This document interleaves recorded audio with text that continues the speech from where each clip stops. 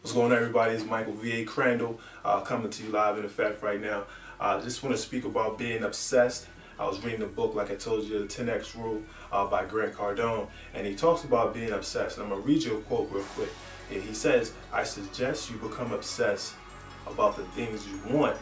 Otherwise, you're going to spend a lifetime making up excuses about why you didn't get the life you wanted."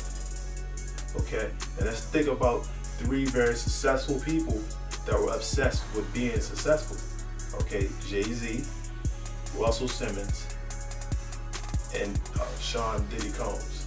These are three very successful human beings that we look at like they're geniuses, but the thing about it, before, they were just normal people that decided to make a change, okay, in what they were doing, and they became obsessed in their field.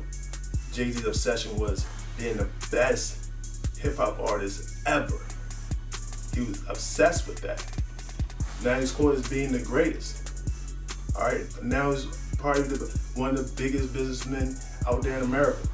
Russell Simmons, he was obsessed with being the best manager of anybody, period, in hip-hop. He's the godfather of hip-hop. So basically, he was obsessed with his brand, Rush Entertainment, and also Def Jam. He was obsessed with being successful, okay, to the point where he annoyed people. Another person, Diddy Combs, same type of person, cut from the same cloth.